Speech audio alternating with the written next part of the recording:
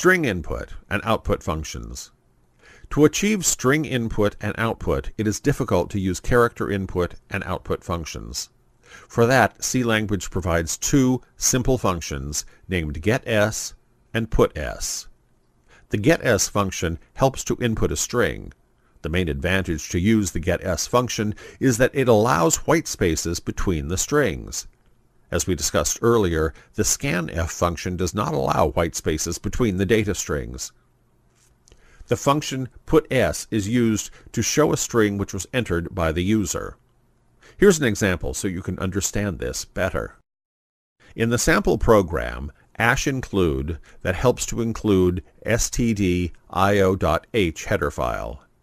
Inside the main function, we declare a variable called address, which can hold 20 characters. Here we show a text message using the printf function. In this line, we perform string input using getS, and the given string will be assigned to the variable address.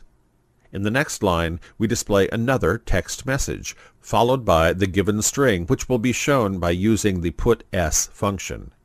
Now compile the code using Alt F9. When compilation is finished, click on OK. Press Ctrl F9 to run the sample. Here is the output window. Type your address here.